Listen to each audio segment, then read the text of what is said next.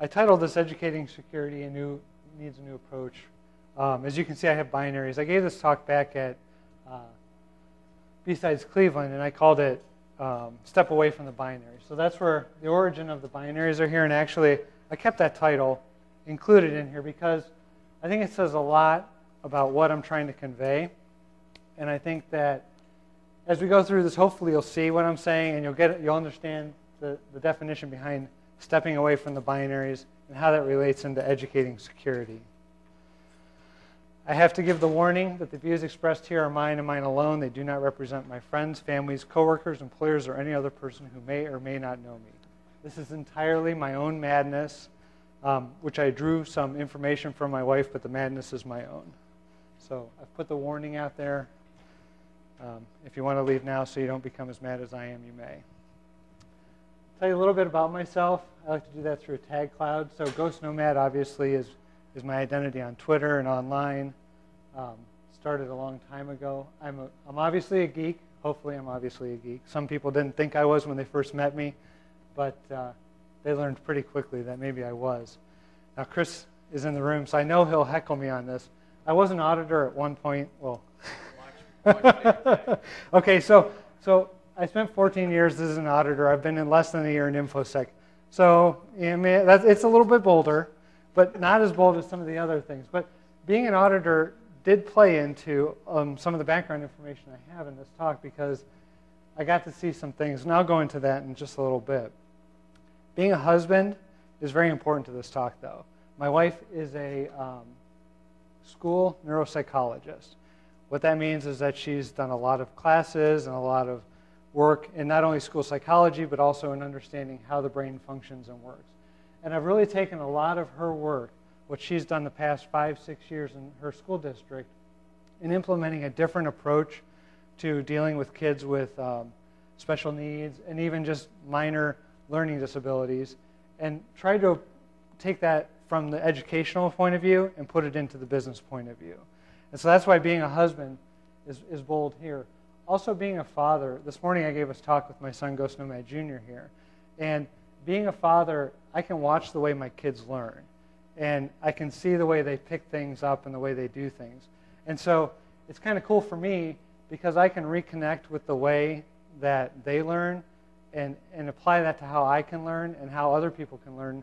And if I can give them the information, a lot of times your kids are like, oh, Dad's helping me with my homework and not Mom. And that's usually bad when it's math. Otherwise, I'm usually okay. So being a father plays a big part in learning about education and how we can take that to the next step. I also do some blogging. I tend to write some haiku from time to time. And I try to relate real-world events to information security. I may not always be successful. I'm always willing to hear feedback on that. But that's kind of what I blog about. I'm an avid reader, carpenter. That actually played a big part prior to coming into getting my college degree. I was a painter and a carpenter. And I think a lot of things that you learn in the trades also can help you as you go along. And if you've never worked in the trades, that's not a slam against you. It's just you do end up learning a lot of things about the way people learn and also the way people deal with other people. It's rather interesting.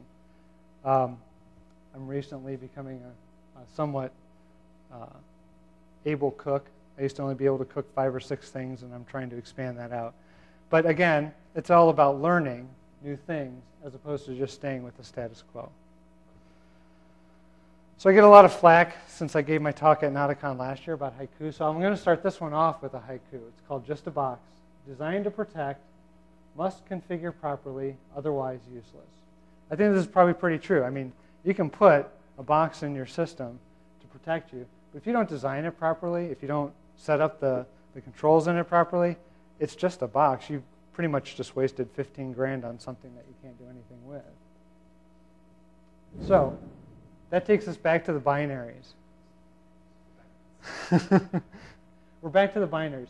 What does binaries have to do with education? Well, in the education systems, we send our kid in to the black box. And yes, I did draw these stick figures, so I do apologize. But we send our kids into this black box. And when at the end of it, we know they come out with this degree, this diploma. They have the hat, we're all happy because the system worked. And we don't really think about what happens within that system. But within that system, there's a pass-fail. It's either you pass or fail, right? That's the binary. So when you think about education in a binary sense, we know they come out with a diploma. What happened in between may not matter to us as parents because they have their diploma. It may matter to a business because they may say, well, what's your GPA? What courses did you take? But again, it's not really about what and how they learned. It's about the diploma that they come out with. And also, the other thing is that when you talk about the traditional scenario, there's a population that comes out of here without that diploma, or that gets that diploma, but it's not as easy to get. And that's where the school psychologist comes into play. And the traditional role of a school psychologist in schools is, my kid's having problems. He can't understand the teacher, what she's saying. He takes the notes, but he never passes the test. And so we send him to a school psychologist because obviously there's a problem in the way that he's learning. And the school psychologist goes, tests him, puts a label on him, gets him into the special classes he needs, and maybe he or she comes out with a diploma, maybe not. But we really look at it as a black box. Now, before we can talk about education and educating security, we need to take a look at intelligence. And I did take this bell curve off of Wikipedia just for proper attribution. But when we think about the business environment, we want to think that everybody that we work with is smart, right? I mean, we're all in, we got the job, we got through the hiring process, we have to be intelligent people. And so if we're working with intelligent people, they should get what we're telling them, right? I mean, it should be easy. We hand you a paper, it says the requirements, and you should get it. But when we look at intelligence on the bell curve, 68% of people are within one standard deviation of the normal range. So 68% of our population, whether it's business or just out in the world, lands within normal. I say normal in air quotes because nothing's really normal. But from an intelligence standpoint, 68% of us are there. Now, on either side of that standard deviation, there's another 13%, a second deviation away, down or up. And so you got another 27%. So roughly over 90% of the population falls within one standard or two standard deviations of normal. And so from a business perspective, we're not just taking the top crust. We're not just taking that, even that 2.5% or that 13%. We're probably going all the way down to two standard deviations below normal. Because two standard deviations below normal isn't necessarily a bad thing when you talk about intelligence. We also have to understand what intelligence is and what it isn't. I didn't know this, and this is something that I learned from my wife, but intelligence is what your capability is. So this is how much you can achieve. And the second thing, I use the word achieve there, the second thing is, what are you achieving? And so in a school setting, if your intelligence is 110, so you're up in that, around that 13.6% on the top of the bell curve, but your achievement is at an 80, there's a problem there. You're not achieving your potential. And so intelligence, as it relates to an IQ, is just your potential.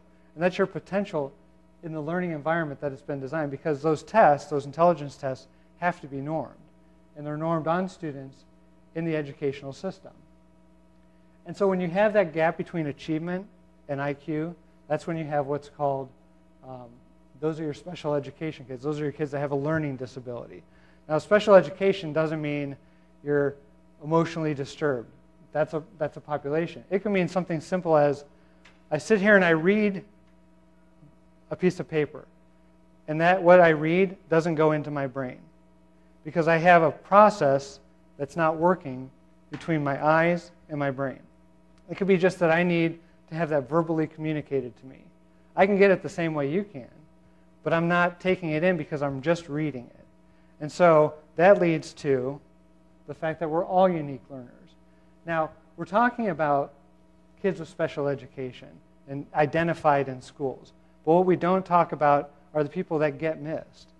and that's a large population. You know, if you want to talk about the kids that are identified, you're below probably 20% that actually get identified in your schools. But there's still a large number of people. If you think about a grading scale between A and F, there's kids that get A's, there's kids that get B's, C's, and D's. And from A to D, you've passed. F, you've failed. So even though we have a grading system that goes A to F, there's 4 chances for you to pass. So it may not seem like it's a binary thing, but it actually is. And so being unique learners means that we need to be able to adjust not just to the A students, not just to the A and B students, but to all those students that have the ability and the achievement to learn. So I'm going back to the binaries again, because at this point I want to step away from the binaries. And so we have our student, little kid. He's all ready to go to school, right? I mean, kids love school. And what I've done here is I've peeled back the black box portion of the school. So now we can start to see some things that may be in the school that instead of just going through the black box, now we're going to take a look at how some of these unique learners maybe get through it. And so some of the work that my wife has done over the last 5 to 6 years has revolved around the idea of response to intervention. Again, like I told you, the school psychologist's previous role was to test and place. A kid's identified, send them to the psychologist, they test them, they place them, everything's good, right? Well, what about those kids that have somewhat of a gap in achievement to IQ, but not enough to be identified? Because that was the typical model. Well, what response to intervention's goal is to do is to say, we've got this range of people that could really benefit from a modification of the way we teach. But we're not doing it. We're only selecting a few kids to get some help. And so the components of response to intervention are to identify, which obviously is to identify areas that we're having issues, to monitor, and I'll come back to that because that's in the middle here, but it's important that we come back to that, and intervene. Intervention doesn't just mean an intervention like, you know, someone's having a problem and they don't want to recognize it, and so you have to sit them down and say, you have a problem. No. This intervention is taking action to help them learn. Where the monitoring comes in is you can identify a problem, you can intervene into the problem, but if you don't monitor what's happening with that intervention, you can't adjust if the kid's learning or not. And this also applies to business. If we're identifying areas that we need to instruct people in, and then giving them that intervention, giving them that training, if we don't go back and monitor the success of our training, we've failed. Because, and again, I'm not talking about pass or fail monitoring, I'm talking about actually monitoring how much you've taken in. And the reason why we failed is because we could say that, well, 90% of the people passed it, so we succeeded. But what's the range of the passing? Again, A to D. You know, did people just pass? Did people really pass? And those people that didn't pass, why didn't they pass? Was it because maybe we just handed them a manual and said read it and then sign the certificate that says you passed it? Or is it because they couldn't get from reading the manual what they needed to, but had you sat them down in the class, maybe they would have gotten it? And so that brings us to a 3-tier model. And this is probably the most interesting thing I found about the response to intervention rule, is that you don't just set up an intervention based on one level playing field. You have to have a progression. And so at tier 1, this is our general intervention. If you're talking about schools, what this is, okay, we know that kids have a problem reading and comprehending. So maybe instead of just pulling 2 kids out for tutoring, we work with the whole class. We give them tools that, you know, can help them with their reading comprehension. And so maybe just by doing that one simple change in the classroom, we've affected a lot of students, and maybe we don't have to go to the next level. So if you're thinking about this in the sense of an information security educational system, this is your general training. Call everybody into a room, give them your training, and you know, you hope that everybody does well. Then you move on to tier 2. This is your specialized tier. Now, again, you've gone through that first phase. If you've monitored the success, you know who has kind of sifted out through that. And so maybe now you're down to 20% of the people didn't quite get what you're trying to get them to understand. And so you pull them as a smaller group. And now maybe this is where, in a classroom setting, you've done the general intervention to the kids. Now you're going to pull maybe 5 or 6 kids over for a little bit of extended reading time. Maybe you do this during recess.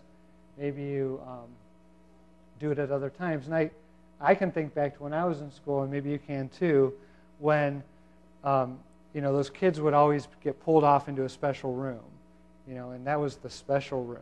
Whether they were talented and gifted or whether they had learning disabilities, you knew the kids that were getting pulled away. And so the specialized tier, yeah, you're pulling them away, but at least you haven't identified them right off the bat. At least you've gone through the process of trying to deal with it before you go to this next level. Because labeling in schools is much like labeling in life, and I'm sure information security people and technology people are used to being called things like geek, nerd, bookworm, auditor. All those labels that we have to live with that can be hurtful sometimes, and we learn to get past it. But when you think about being in a workplace environment, some people may have gotten through their life without those labels. And so now all of a sudden you've branded them a failure because you've done an educational system for information security that's on that binary level. So specialized, we're trying to avoid getting to this level, but you know they're going to fall out to that. But you don't want to make it to the extent that you've labeled these people. So you don't want to go out and call out and say, hey, you didn't do good on this first test, so you got to come back in. We need to remediate you. We need to fix you. You don't want to take that kind of approach. And that goes back to my auditor days when I had to write reports. And notoriously, and Chris can vouch because he's now an auditor, that you're going to find something. I mean, you can't do everything perfect all the time. So your auditor is always going to find something. And if I walked into a client and said, you're doing it wrong, they're going to look at me, glaze over, and move on. So what you have to do is you have to kind of finesse it. And so in this case, if you're working in a business environment, what you want to say is, we need you to come in because we think we've identified you as a person who could benefit from further training. And so you're not quite, marginalizing these people yet. And then tier 3, this is your intensive level. So you've gone through that general intervention. You've tried to help the whole class. You've tried to help the whole group. You've identified those people that didn't quite get it, but could benefit from a little bit more. And you've done that specialized. And now you've down to the intensive. This is where you do the one-on-one. So, this is the kid that maybe you pull for individual tutoring sessions. And then maybe this is the point where you say, okay, you know what? We've really tried a lot of things, and we haven't tried to label you yet, but maybe now it's time to send you to the school psychologist and actually have you identified and get you the help that you need. Because in schools, at least in the U.S., you don't get funding for special education unless you've been identified. So you'll find a lot of times that in the school environment, people may be resistant to this process because it doesn't give them the funding that they need to do what they need.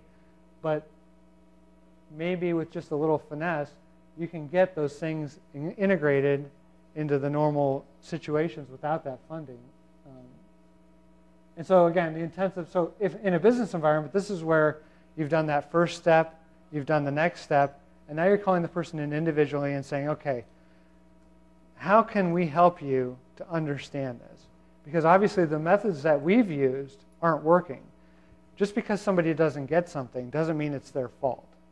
Again, going back to that unique learner.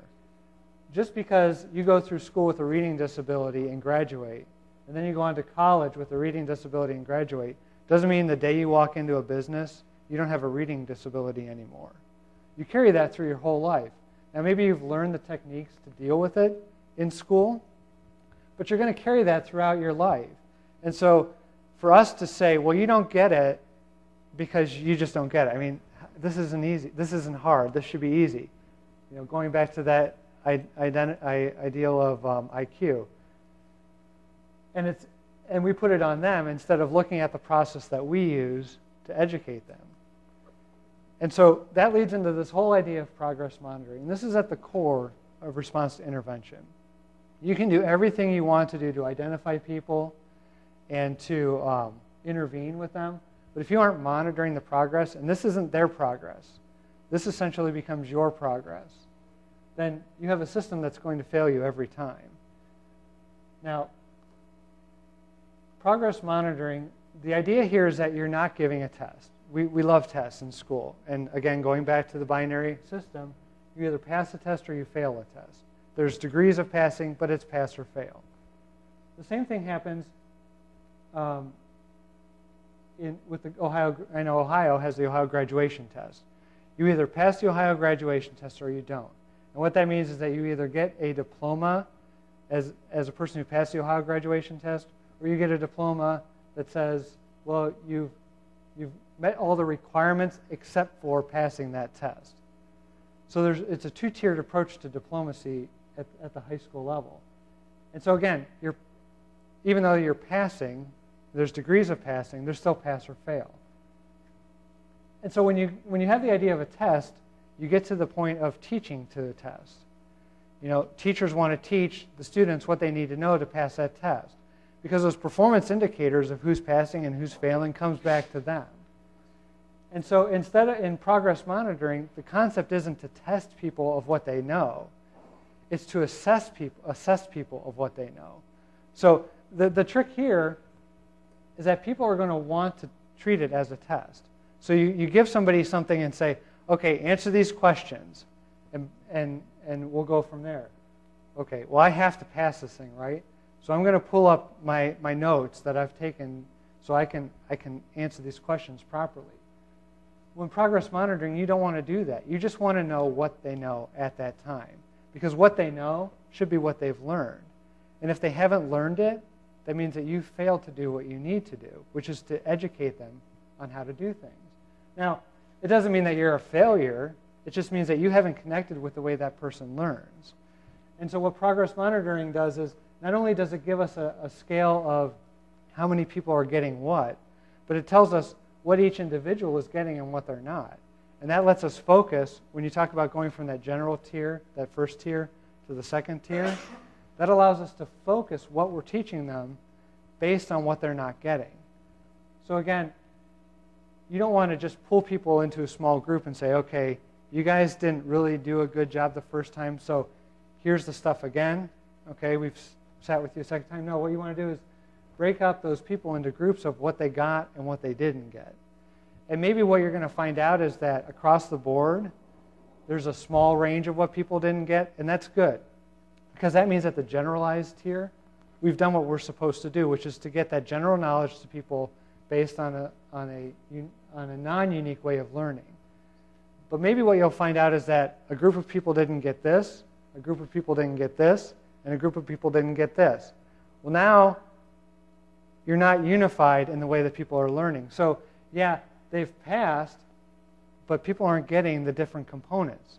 And so you need to go back and retool that based on the progress monitoring, and maybe go back to the generalized level and say, okay, we know that you guys got this as a degree of passing, but we didn't quite connect with everybody on all levels. And so progress monitoring, again, is key to doing this response to intervention, because it tells you where your system is working and where it's not. And if we fail to progress monitor, then we've just fallen back to that binary way of pass or fail. And so now that we know how things work and how we can try to make things better, we have our graduate and we're happy, right? But at least we know that graduate has gotten there because we've done the most we can. And maybe the kid who would have gone through the old way, who got that C, maybe now we've helped them to enhance that so that maybe they're a little bit more educated than just pass or fail. Maybe they now get it better because we did take time to deal with the whole class and do those interventions, as opposed to just focusing on the kids who really needed it. Which is good for business because it means that we have a more well-rounded and educated workforce coming in. So in business, and this really falls into two categories, education a lot of times equals compliance. Now, the first case has to do with certifications. And I know that a lot of people have issues with certifications and the way they do CPEs. And that is a true form of education equals compliance. You know, how many people go out and get their driver's license? They take the test once. You get your driver's license, and you never have to take a test again. Now, there's ways you can lose your license. You know, you get points for doing things like running people over with your car and driving too fast and running through buildings with your vehicle. But in essence, you get your driver's license, and unless your eyesight severely degrades or unless your hearing severely degrades, you get to keep that license for the rest of your life. And it's very similar. It's very similar to CPEs.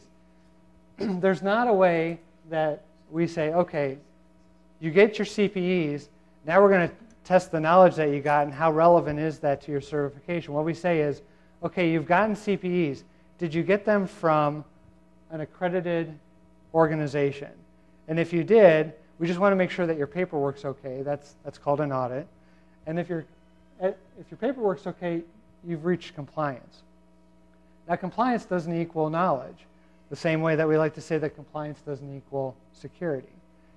And as an auditor auditing governments, education equals compliance is exactly how it's done. The test that we used when I used to audit governments here in Ohio was, did everybody sign the paper that says they read the security policy? That's the security program. Wow. I mean, yeah, exactly. Thumbs up, right? We're good. Everybody read it, right? I mean, nobody would just sign the paper and not read the policy.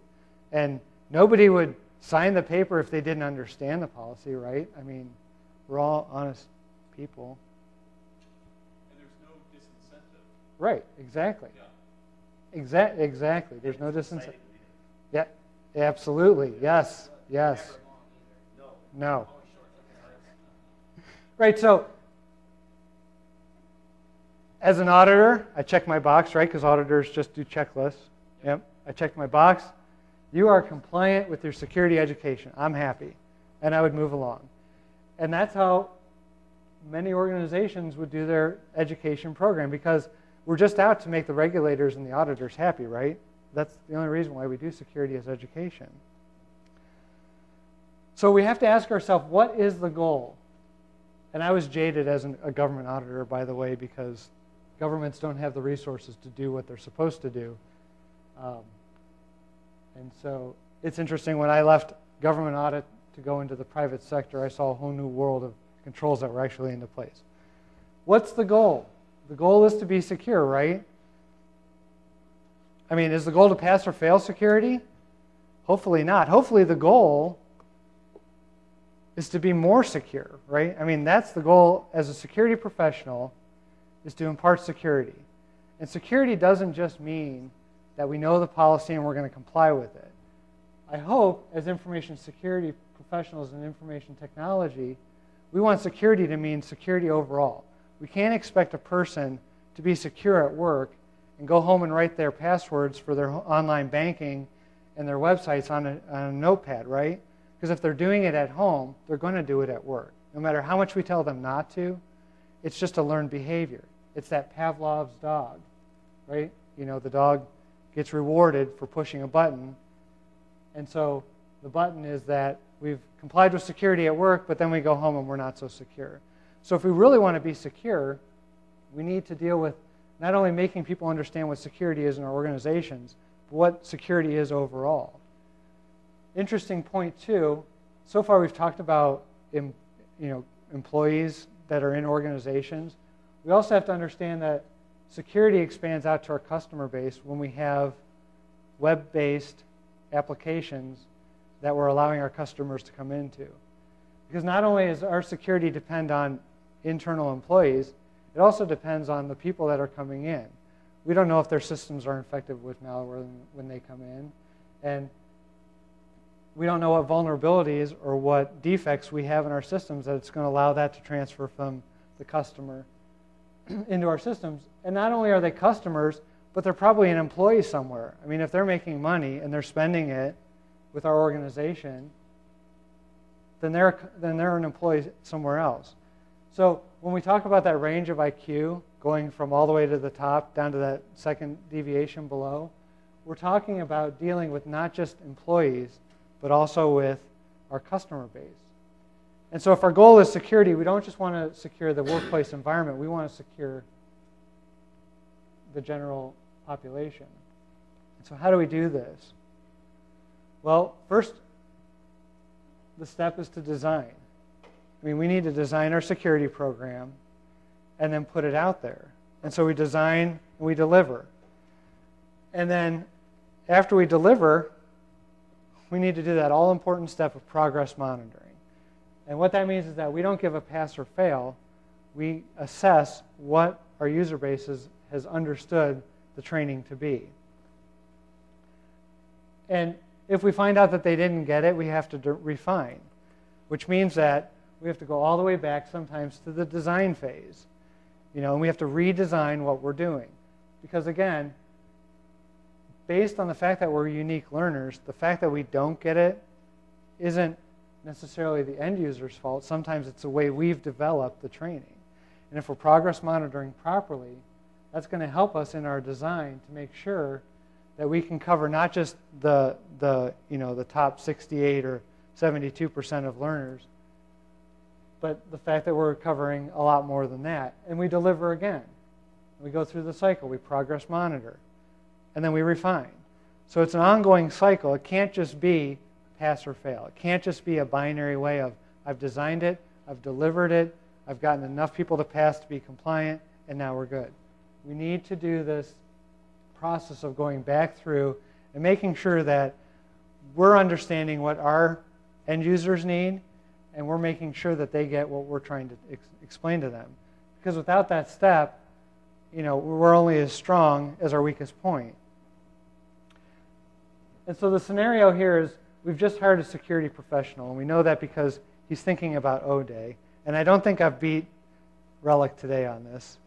At B-Sides, I beat him on dropping O-Day, and this is how I drop O-Day. Oh, then I did beat Relic. All right. So I did drop O-Day first. This is how I drop O-Day. I'm not savvy enough to develop tools like other people. And so our security professional comes into our organization, and we just expect to be secure, right? I mean, we've hired the best. That's all pen tester secure stuff. We've hired the best, and now we're secure, right? Well, are we really? Just because we bring someone in to do security doesn't mean that we've made ourselves secure. Because we've got these three things here that are important: people, process, and technology. A lot of times our security professionals focus on the process and the technology. And to some degree, we do that pretty well. It's not always perfect, but we're getting there, right? But we tend to forget about people. People are just kind of out there, and we say, okay, we'll train them, but if we put in the technology and we put in the process, we can protect the people, right? But maybe the idea isn't that we should be protecting the people. Maybe the people should be taught how to protect themselves, and then our technology and processes will become better because our user base is more secure and understanding. Now, I'm not going to say that this type of change is easy. I know my wife has been doing this for 5 or 6 years in her district, and if not on a weekly basis, potentially on a daily basis, she's challenged as to this process of response to intervention in the schools. And that's just in the schools. I mean, we're talking about people who want to educate kids. I mean, that's our job, right? Security professionals, we don't go into security to be educators. We go in to be security professionals. And we've gotten there from different walks of life. As I said earlier, I was an auditor. The reason why I was an auditor is because I had a degree in accounting. I mean, I'm in information security now, but I didn't get there because I got a technology degree. And so when you talk about educators fighting their own to implement this type of a process, you have to understand that taking this idea into business is not going to be easy at all. And it's going to be very hard, as I'm sure many of us have already dealt with, just trying to educate business on what security is in general. And so I'm not going to tell you that if you do these steps that I've just gone through, it's going to work, because it's not, and it's going to take time. But I think if we try to go in and change the thinking slowly and change the way that we do things slowly, I think over time, people become more receptive to it. And I got asked a great question in B-Sides about how do you get budget for something that's so nebulous as education, right? Well, that's where your progress monitoring comes in, and you're not going to get funding right away to do this. I mean, it's not going to be like, oh, yeah, okay, I get what you're saying, we're going to give you money to do this. What you have to do is kind of do it slowly. You know, start the water at a cool level and slowly turn up the heat and turn up the heat until it's boiling and the person inside the water doesn't get it. You know, you need to start with a small program. You know, try to roll it out. Start to gather data as to what your end users are understanding and not understanding. And then once you have that information gathered, that's when you go back and say, okay, I think we need to change the way we're doing things. I don't want to wholesale just throw away what we're doing, but maybe we can implement a little bit more. And then you go back and you collect that data and you gather more information. And pretty soon it becomes pretty apparent where your weaknesses are and where your strengths are. And it's going to take time. It's not going to be easy. So I started with this, just a box. Designed to protect, must configure properly, otherwise useless. And as I said earlier, this is any technology we put in our system. But now change the way you're thinking about this.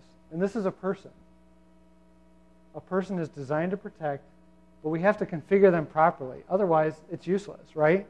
If we don't give the people the knowledge and the time to understand the knowledge that we're giving them, what we're doing is useless.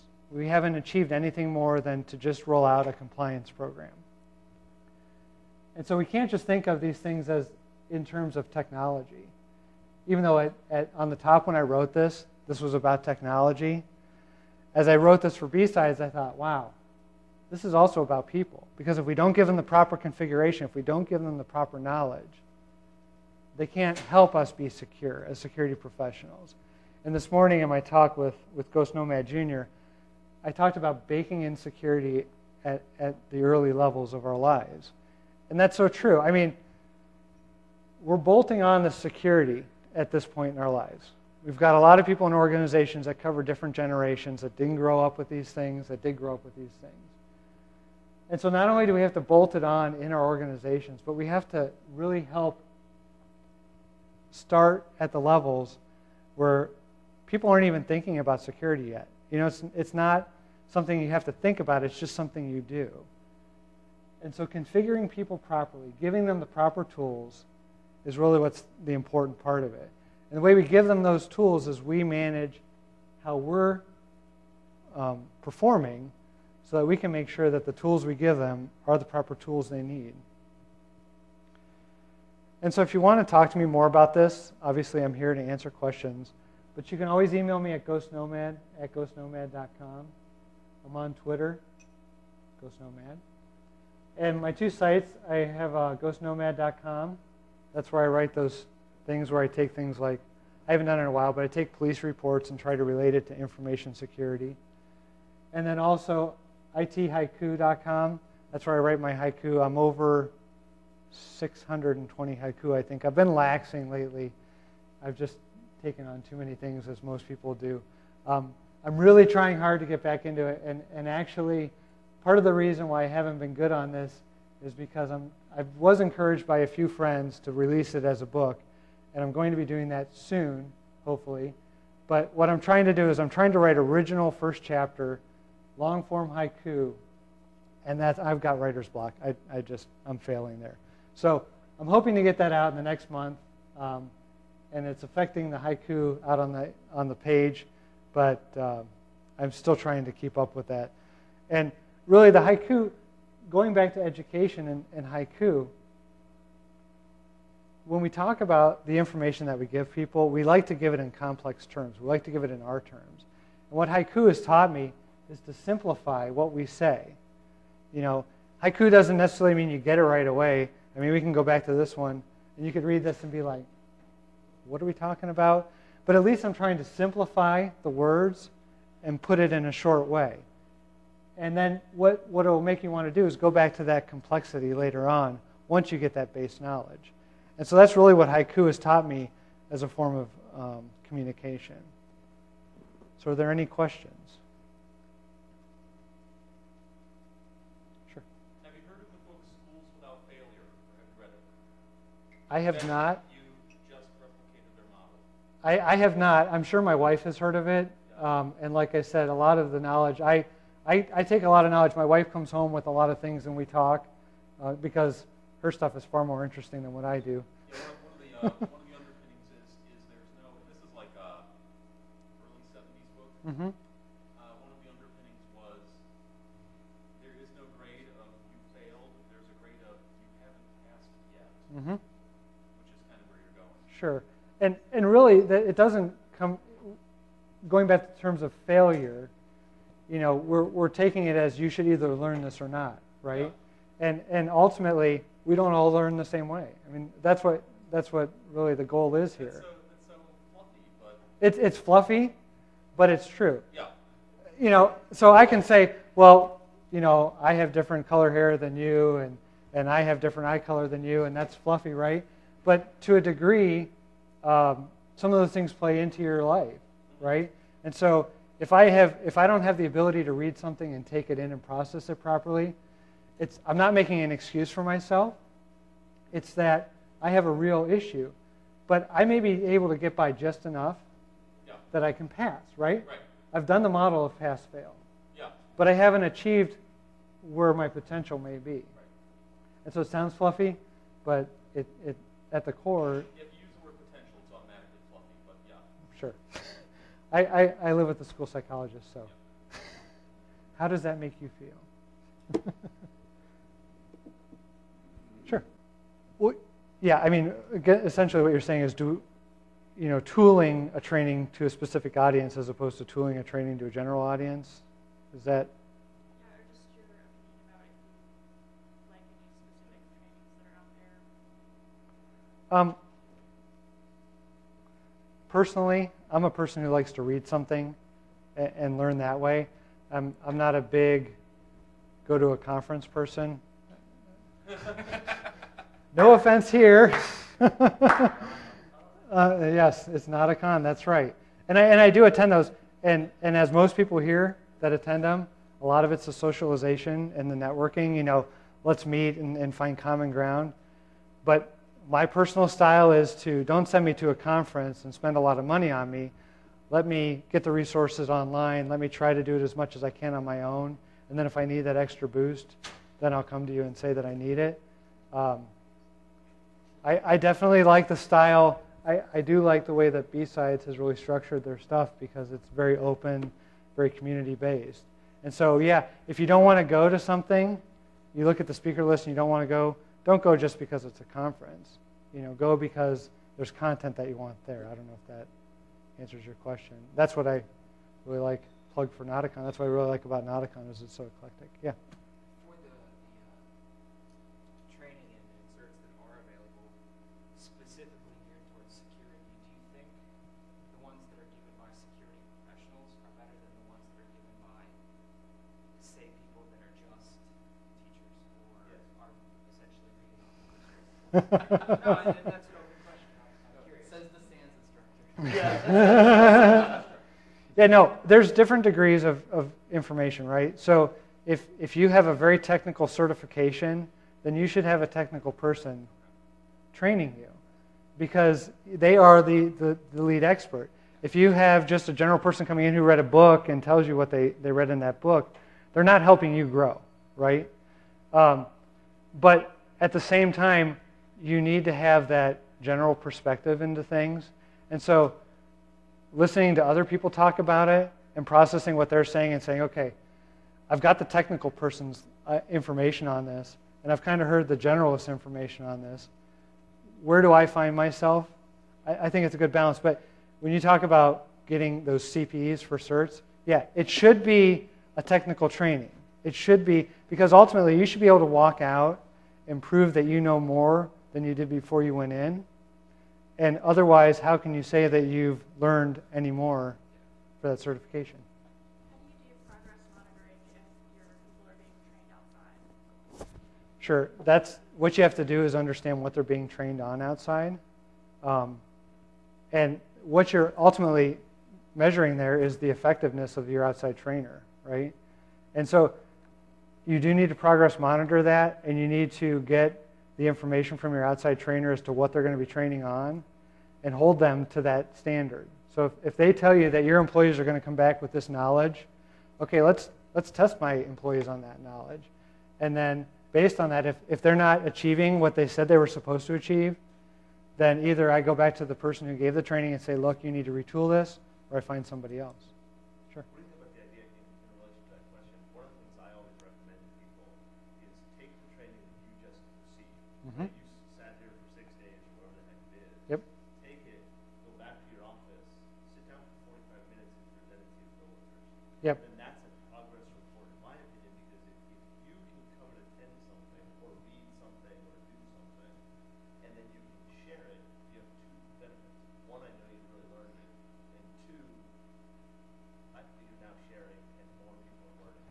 Does that make sense? It's a good approach, and the caveat I would say there is that you could discourage people from getting training simply because they have that fear of talking about it to other people. So, although I think that's a great way of, you learn by doing the idea that if you want to remember someone's phone number, you write it down or you repeat it 3 times. When I meet you, I say your name 3 times because now I've ingrained that in my head. If I write it down 3 times, I can remember it. Again, see, there's a trick. There's a general trick that doesn't work for everybody, right? Yeah. So I think it's a good idea, but at the same time, you don't want to discourage people from getting that technical training just because they think I have to come back and regurgitate it to the people. Sure. How do you distinguish between perhaps a teacher that isn't relating the material well versus a student who just does not have that capacity to learn the material? That's where the 3 tiers come in. So, yes, when you're progress monitoring, right, you put the student up through the system. At some point, you're going to say, okay, this isn't the teacher. This isn't the content. There's a real problem that the student is having. And it may not be that they're not intelligent. It just may mean that the way they learn is very different than what you can actually give them. And so, yeah, there comes to that point. In an educational system, that would be where you send them to the school psych at that point, have them tested, get that label, and then they can go to that specialized person. In a business environment, that 3rd tier is real tricky because you're not going to be able to impart all of the information on that person, right? But at least you've gone to a distance that you hadn't gone to before. Is there perhaps a way to distinguish between the person that doesn't learn well for that style of teaching versus the person that just doesn't want to learn it? Sure. I think some of that is just human interaction. I think when you sit down with a person and every time you try to impart the information, they glaze over. It may be a learning issue, but it may just be that they're just disinterested. Mm-hmm. Could you twist that 3-step process and turn it on the instructors or the teachers? And if so, what would be some things to be aware of when you do that? That's an interesting question. Yeah, I mean, I think you could apply it to any group of people, right? Problem with that, and the reason why some people would have difficulty with that is loss of status. If you're teaching and you've got students and you say, how can I help you learn this? That's acceptable. If I say, how can I help me teach you this? Or the student says, here, let me show you how to explain. Now you're not the ace. Well, I think, though, in a rephrase maybe of what you're saying is you could do that in a environment that the students or the people you're trying to teach don't understand that that's going on, right? Yeah. So, yeah, you need to progress monitor people you're training, but at the same time, then I should be pulled in and go through the same process behind the scenes, right? I mean, is that kind of what you're saying? Yeah, I mean, Well, that would be one way of doing it, I guess. Yeah, so you're talking, yeah, I mean, there's that general way, and of course you could lose status, but there's a way you could do it where you're pulling those instructors aside and saying, okay, now you go through the process, that you're not degrading their status. Right, period, right. Each other's classes. Right, I know that's asking a lot. Crazy talk. Yeah, I don't think that's really an option. Yeah. Have you had a chance to apply this to security awareness programs, and if so, how's it gone? I have not personally, no. And I know you're all like throwing daggers at me now. Oh, great, we just listened to you for an hour, and now you say you didn't even do it. The caveat, again, is that the information that I've imparted here, that I've tried to convey, is what I've actually watched my wife do. And I've sat in that process with her to see how she does it and to see how the feedback loops work. So I'm that guy that read the book but hasn't implemented yet, right? Sure. And as Mercurial said right before this talk, eat your own dog food. And so, no, I haven't done it. But Do you plan to? I would love to do something like this at some point in my life, yes. I think I have a lot more to learn. So, but I'm just trying to get maybe even the general knowledge of it out there. I think almost every awareness program sucks in some way. That's kind of why I'm curious. How do we fix it? These are interesting ideas. You can apply something that Mercurial just said an hour ago, which is if you don't know what to do, start with something and see how it goes. Mm-hmm. And that takes you back to progress monitoring. Yeah. You know, if you start with something and see how it goes, how do you know how it goes unless you're monitoring what you're doing? So, anything else? All right. Well, I do have leftover cookies from this morning, so.